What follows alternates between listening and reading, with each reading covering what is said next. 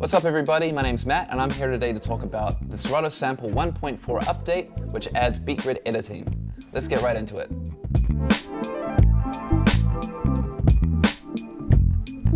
You may be familiar with beat grids already if you use Serato DJ or Serato Studio, but if you're not familiar, I'm going to break it down for you. Beat grids are a visual representation of the bars and beats on a track in 4/4 timing. The BPM, or beats per minute, will determine what the song's tempo is, and the beat grid is a visual breakdown of the bars and beats on the track.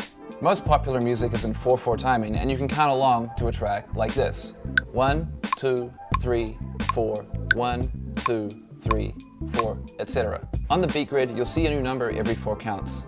This is to signify a bar, which is a measure of 4 counts. So let's load up a song in Serato Sample and see how we can edit it. Alright, so this song is analyzed at 96.87 beats per minute, and that's already incorrect, so I'm going to click on this grid edit button right here, and I can actually either tap in the time that I want, or I can just, edit in the time that I want, which I know is around 67.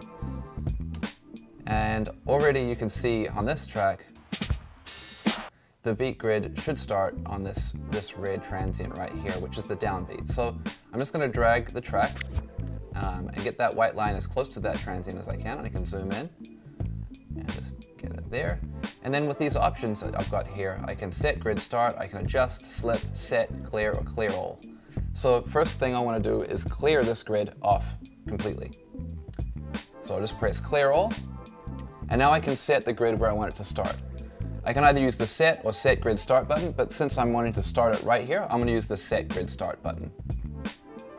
And there you can see indicated with a red line and a 1 is the first downbeat. Now I can turn on the metronome and see if the rest of the track is in time.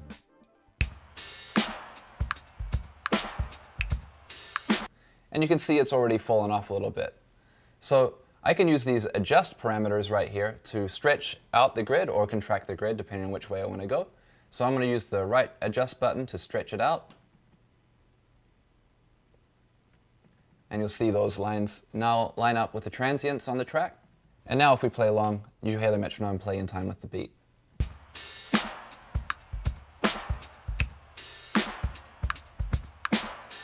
And as you can see as it's going along, it still needs some more adjustment. So I can also use the set button to set the tempo markers throughout the track, like so.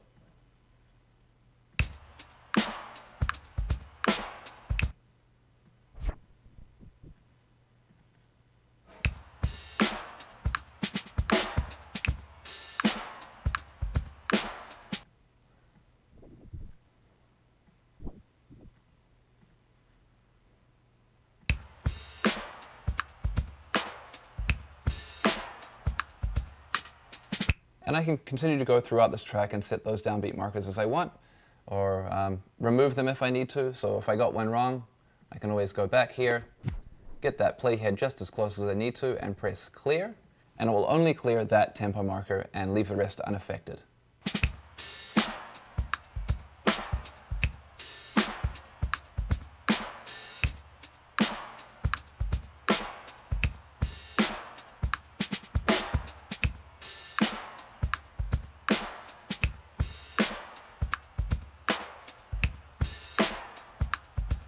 Beat grids are saved to the file unless it is locked or does not have write permissions.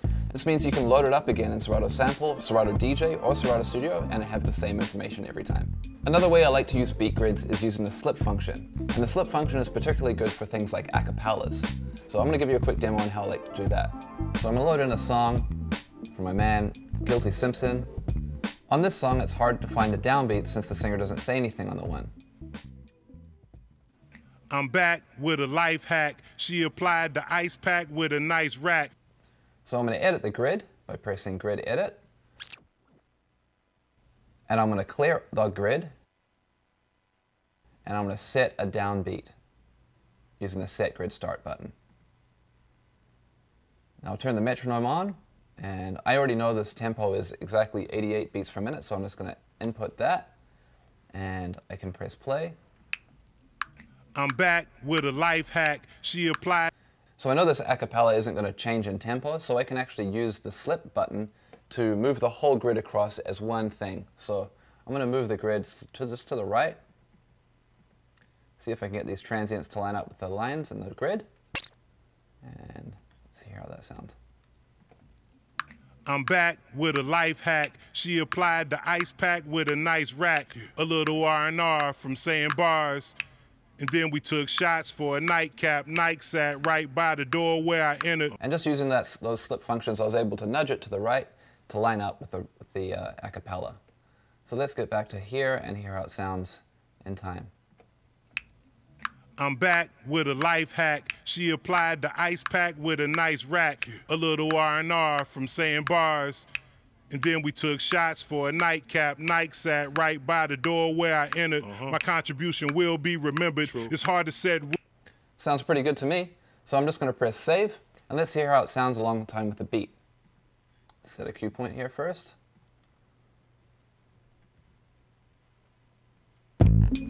I'm back with a life hack. She applied the ice pack with a nice rack. A little R&R from saying bars. And then we took shots for a nightcap. Nike sat right by the door where I entered. My contribution will be remembered. It's hard to set rules with pretenders. It's usually the dudes with agendas. Same ones that lose at the end. So now that's saved, it's all good. However, if I already used this in Serato DJ and I wanted to pull in my Serato DJ cue points, I can do that as well. Just click this drop-down menu here and click Serato DJ. And when you press Serato DJ, you'll have your 3 DJ cue points that you'd used. I'm a whole And you can see I already had a cue point set for that, which is another way I like to use the beat grids. If you already know where your downbeat is, you can just press grid and set your downbeat on that cue, and off you go. So there you have it, that's Serato Sample 1.4 with added beat grid editing functionality. Hope you liked what you saw. If you did, please like and subscribe, and I'll be back really soon with some more videos to help your workflow with Serato products. Peace.